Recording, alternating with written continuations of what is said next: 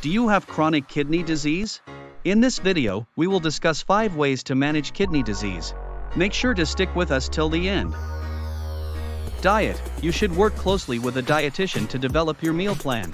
This often involves limiting salt, potassium, phosphorus, and protein intake. Medication management. You should take prescribed medications as directed by your healthcare provider.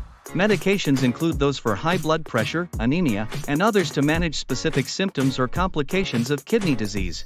Maintaining a healthy lifestyle, regular exercise, maintaining a healthy weight, and avoiding smoking can positively impact kidney health. Monitoring and managing underlying conditions. Conditions like diabetes and high blood pressure are significant contributors to the progression of kidney disease. Regular checkups and monitoring. This will allow your doctor to keep track of the progression of kidney disease and make necessary adjustments to your treatment plan. Follow eHealthy Info to learn more.